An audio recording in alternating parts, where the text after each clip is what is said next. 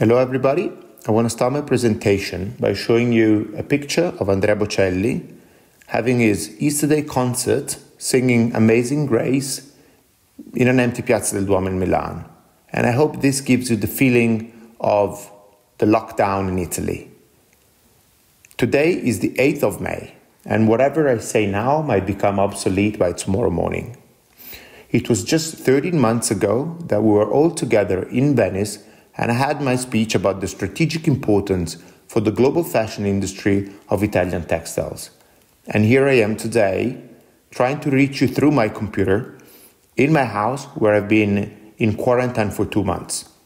The good news is that gradually since last Monday's lockdown measures are being slowly released and some activities, including textiles, have reopened. The figures I've reported to you last year represents Italy's largest exporting industry. In 2019, the Italian fashion industry had a turnover exceeding $110 billion, which is roughly 5% of our national GDP. Textiles and apparel alone accounted for 60% of it, involved 50,000 different companies, and employed directly 500,000 people. Our wool industry is a fully vertical integrated supply chain and last year imported almost 80 million kilos in between greasy wool, wool tops, yarns and fabric for a total value exceeding $1 billion and 95% of it has been re-exported. At the end of my speech though, I warned that the wool market values at the time were simply supply-driven and that demand was poor. Weavers and spinners had announced lower orders in the range between 10 and 30% compared to the previous season. As a consequence, despite the great performance of the strongest fashion conglomerates, the scarcity of its supply, the terrible bushfires in Australia, and all our efforts in introducing wool into casual wear, our products have not been easy to sell. The reason is mainly related to the very weak demand for classic menswear and the difficulty in compensating the volume lost in suiting with new products. In other words, despite all of our efforts, we must be very honest in saying that we have failed in promoting wool as a more sophisticated alternative to cotton and to synthetic materials. One reason might be its relatively high price. The second is that we haven't been able to tell our beautiful story well enough to an ever-changing customer. 15 years ago, I was working for an important fashion brand, and at the time, their cheapest merino sweater costed $450, which I already considered to be extreme as I was aware of the price of the raw material. Well, today, their cheapest sweater, the cheapest wool sweater, cost $1,000, which means that they managed to increase their prices 3 times faster than the inflation rate. This happened despite the fact that the margins of their Italian suppliers became so low that over 50% of knitters and weavers in Prato went out of business. On the other hand, retailers are also struggling. Sales for multi-brand department stores are constantly declining, and most of them were already in financial distress before the pandemic. On the other hand, online retailers are not doing much better and most of them are still operating at a loss. Fashion is a broken system. It is extremely inefficient and it destroys everything it touches, from its suppliers to its customers, including, as we finally understand, the environment. And now it is time to fix it. Today we're dealing with the biggest crisis since World War II. It is affecting our daily lives and making us very anxious about the future. But even before coronavirus, industry leaders were not optimistic about 2020. And today the same executives are working on contingency planning and crisis management.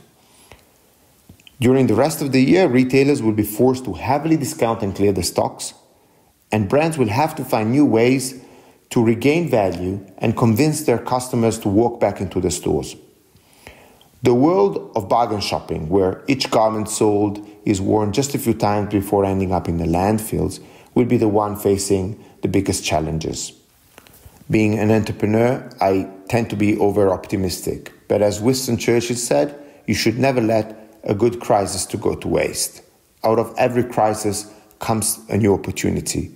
And this new normal is giving our industry a new chance to reset the system which for us is no longer working and to refocus on our value chain.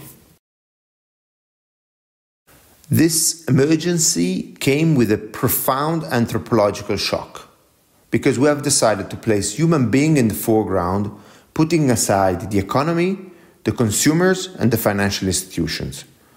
We have stopped half of the planet, we have sacrificed economies and limited personal freedoms in order to save some lives. And this has never happened before in the human history. In just a couple of weeks, the human being and the environment became our priorities, and we've taken measures to contain the pandemic that we thought were impossible.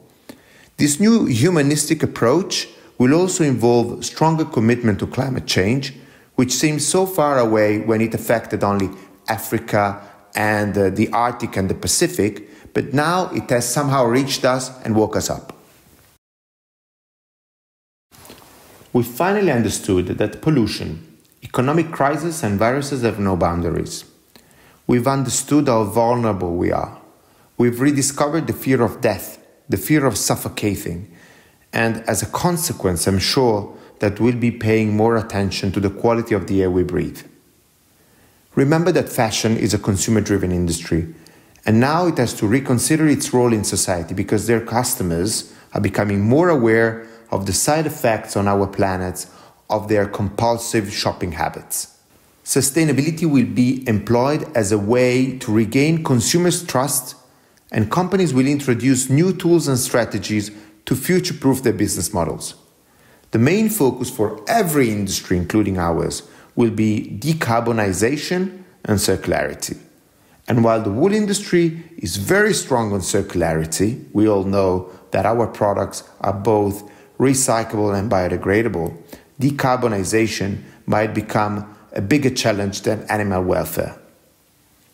Our sheep produce methane, and methane has a global warming potential 104 times higher than CO2, although it is less persistent in the atmosphere. And this is what we have to fix. Many of us know that recently the shoe company Allbirds has been the very first fashion brand to label its carbon footprint like calories. But they're not the only ones taking action. The Science Based Target Initiative is a project that involved, in just a few months, almost 900 of the largest companies in the world. Their aim is to set some goals which will become standard business practices, allowing the most sustainable corporation to play a major role in driving down the global greenhouse gas emissions.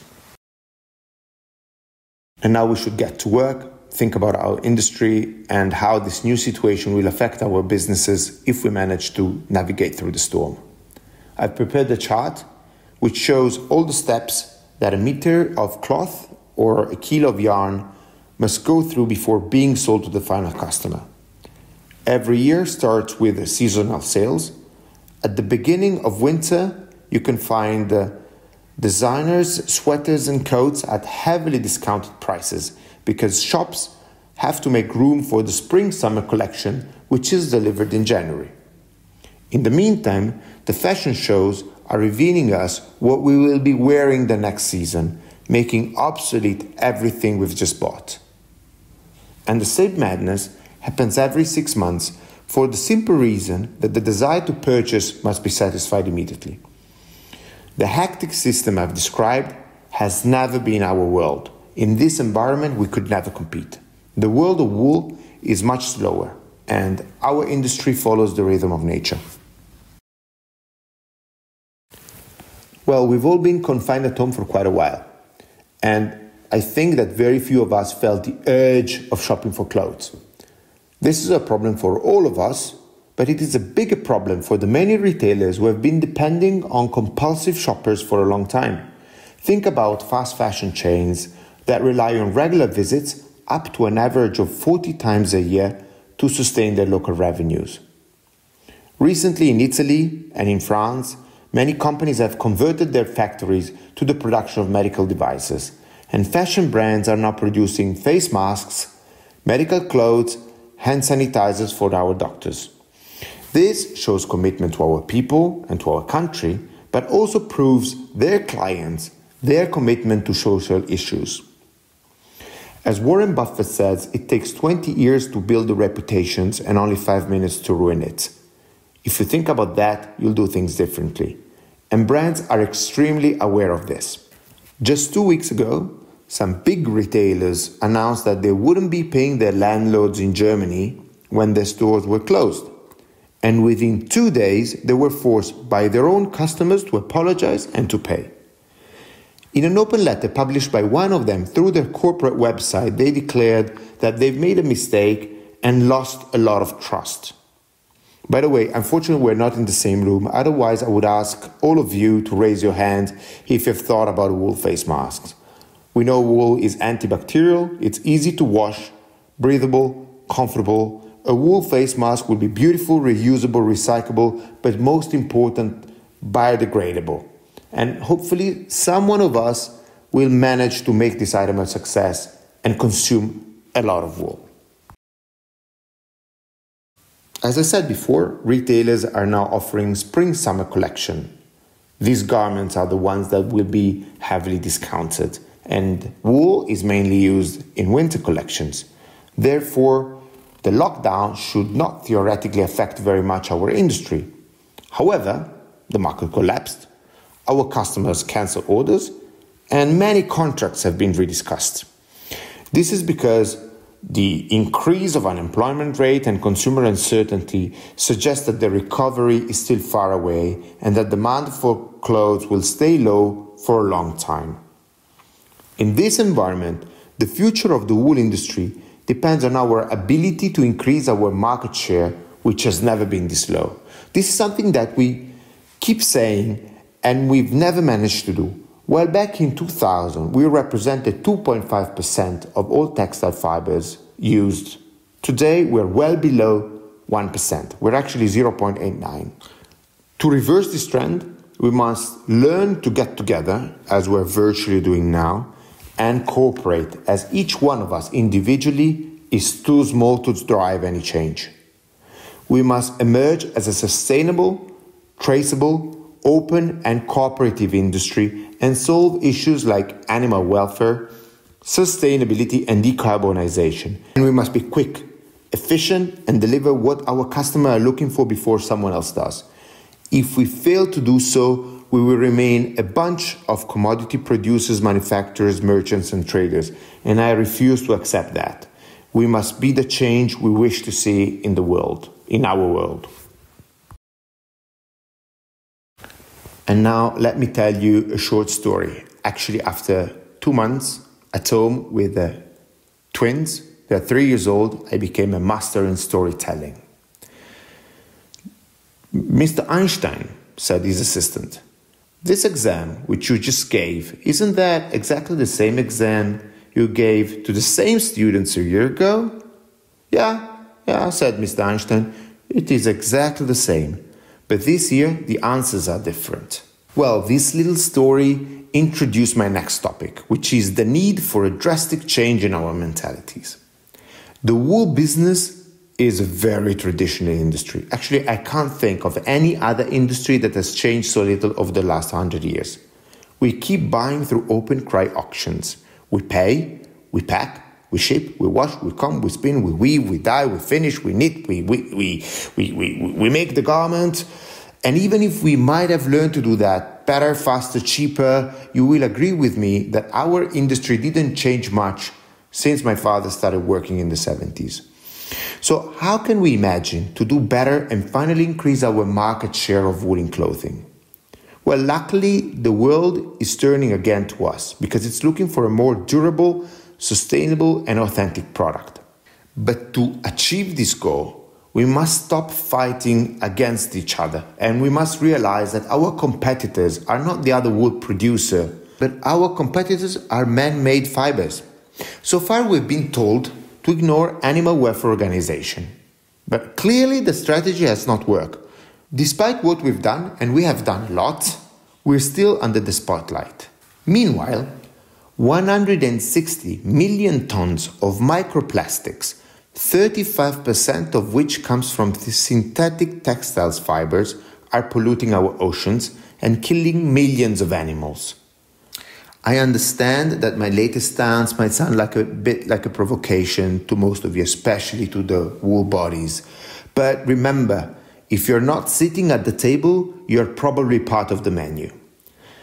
And if we want to pass this concept that wool is more ethical from an animal welfare point of view than synthetic fiber, we must work together and team up with other industries like cotton and cashmere and sit down with animal welfare organizations and open their eyes.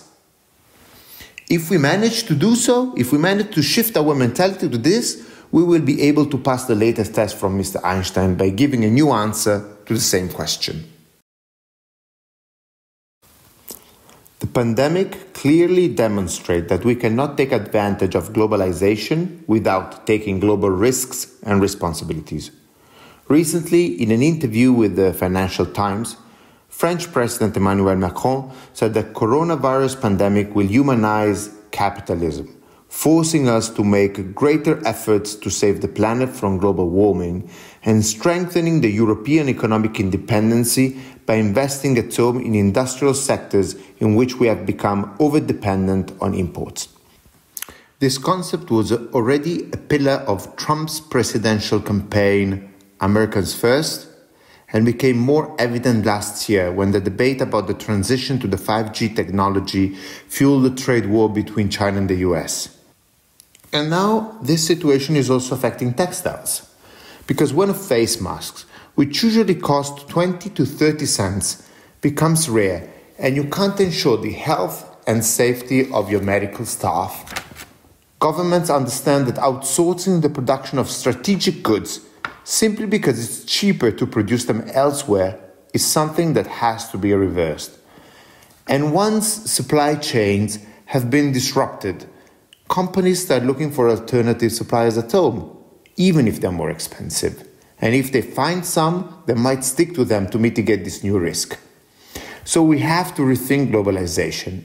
Fashion brands must learn from this global trade disruption that the value chain must be reinvented.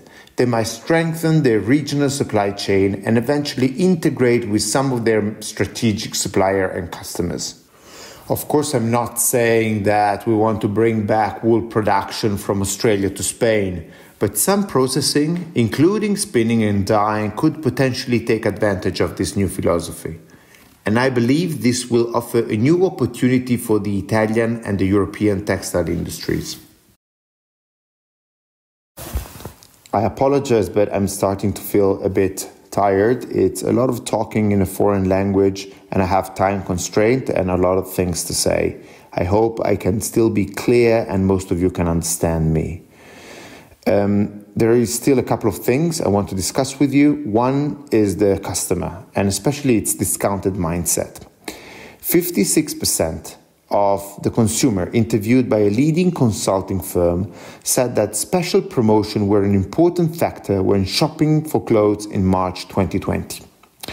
To reach these disillusioned customers, brands must quickly find inventive ways to regain values. This is something I already said at the beginning of my presentation.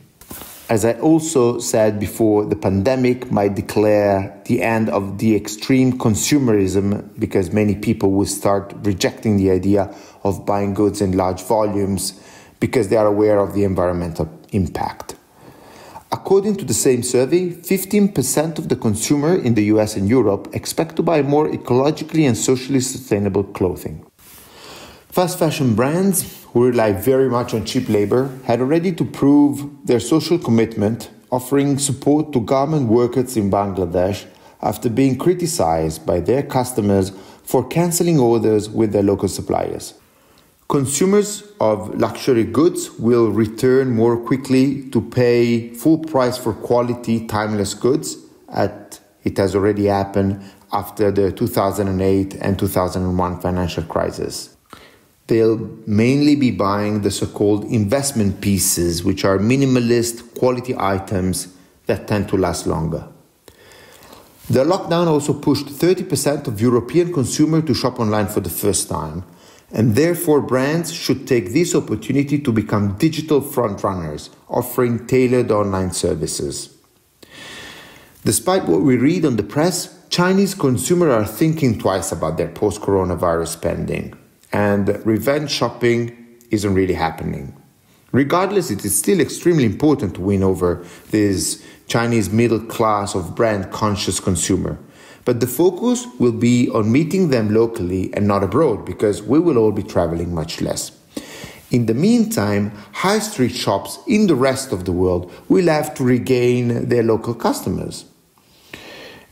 And I am convinced that when we are on vacation, we tend to buy more informal clothes, while when we are at home, we buy what we need and what we wear more often. So my hope is that these shops will sell a little less tracksuits and sneakers and some more sweaters and jackets.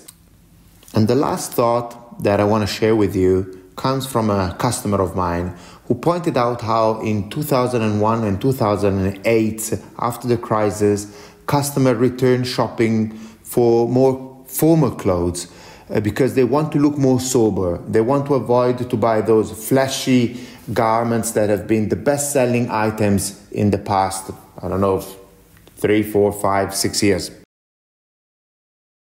Actually, I'm not sure if this image can be considered offensive for some of you, and if it is, please apologize, but I live in Italy and we're not famous for the respect on our institutions. But I find it quite powerful to introduce the concept of second-hand shopping.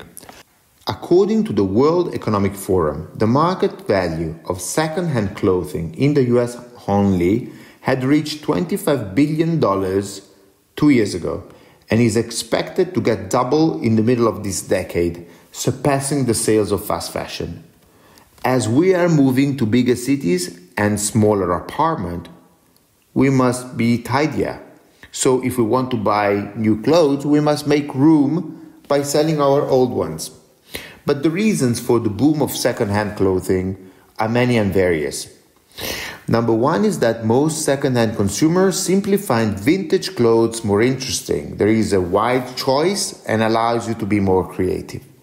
Number two, fashion is considered to be the second largest polluting industry in the world, and 2/3 of the clothes end up in the landfills. But of course, second-hand market is reducing the pressure on our planet. And number three, used clothes are cheaper and allow designer pieces to fit into the budget of almost everybody. So would you consider second-hand shopping to be a threat to our industry or not? To my very humble opinion, it would be a big threat if we were a volume-driven business, but we are a niche. And according to the Global Wardrobe Study, which has been conducted by the Walmart company, wool garments are amongst the longest kept in the wardrobe. They are washed less frequently and tend to leave through the resale and change of ownership. So if you consider the price of a product as the difference between your purchasing price and the reselling price, wool could become much more affordable than any other fiber. And let me finish with a letter from a good friend of the wool industry. After being one of the very first leaders to recognize the danger of this disease, showing his new collections behind closed doors during Milan Fashion Week, he recently wrote an open letter that strongly criticized today's fashion system. The letter is on the side of the slide for you to read and begins by saying that the decline began when luxury pursued fast fashion. The letter continues on stating that the enforced slowdown has brought to light the need for new values. The pause is giving the world a chance to renew the pace of proposing ideas, the focusing on production cycles and working in harmony with the season, allowing to a more livable and therefore quality-driven fashion. He said that his summer collection will remain in boutique at least until the beginning of September, as it is natural, and he will do so from now on. Through this bold statement, Mr. Armani reinforces his invitation to focus on slow-paced, high-quality products, adding on to the message of focusing on authenticity to regain a human dimension. This is what I consider slow fashion. This is the world of wool. This is a world where we can compete. It is a message of hope for all of us. And this is the end of my presentation, which I hope was interesting enough. I want to thank all of you for your attention.